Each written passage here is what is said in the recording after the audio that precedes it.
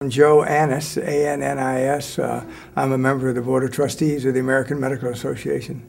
Well, we were invited to give the opening keynote speech in one of the four venues that's related to healthcare reform and the healthcare reform legislation, how to implement it, the good parts of it, the problems with it, the things that might have to be changed.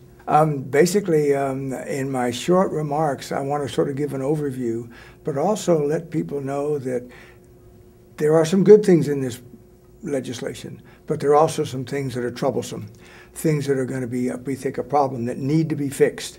And there are certain things that are missing, too, that we think need to be added down the line. The way that physicians are paid by Medicare needs to be fixed.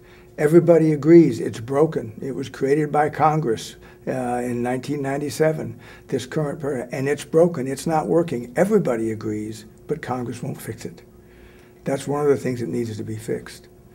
Another thing, if you'd like to know more, is there's no tort reform in this healthcare bill.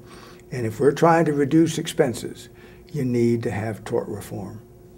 The only conference that I'm going to be attending today is the one having to do with healthcare reform.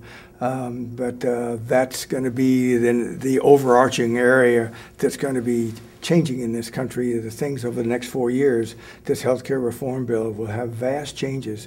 And the implementation of this bill and some of the problems with this bill are going to be discussed in this conference today. Well, it's an interesting question about healthcare tourism.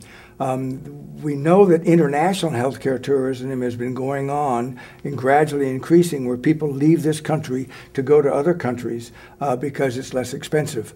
Interestingly enough, within the United States now, there's sort of an internal healthcare tourism with companies that will basically have an agreement with a major medical center regarding certain types of care, and all of their employees that need care that are covered by the country, by that company, will actually go to this one healthcare facility for their care, which is a very interesting concept, and I'm really looking forward to listening and hearing more about it. Well, listening and learning, and as I mentioned earlier, one of my expectations is, in my opening remarks, is to try to give an overview of what really are the good things and what are the things that need to be corrected as far as the healthcare reform legislation is concerned.